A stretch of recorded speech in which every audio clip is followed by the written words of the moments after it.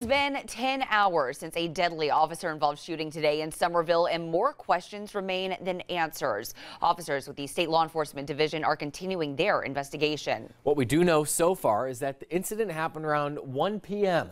That's according to the Berkeley County Coroner's Office. Well, while it's unclear what led up to the incident, Summerville police confirm an off-duty officer was injured and taken to a hospital. Those injuries are non-life-threatening. The coroners confirmed the other person involved in the incident, an adult man, died from a gunshot wound.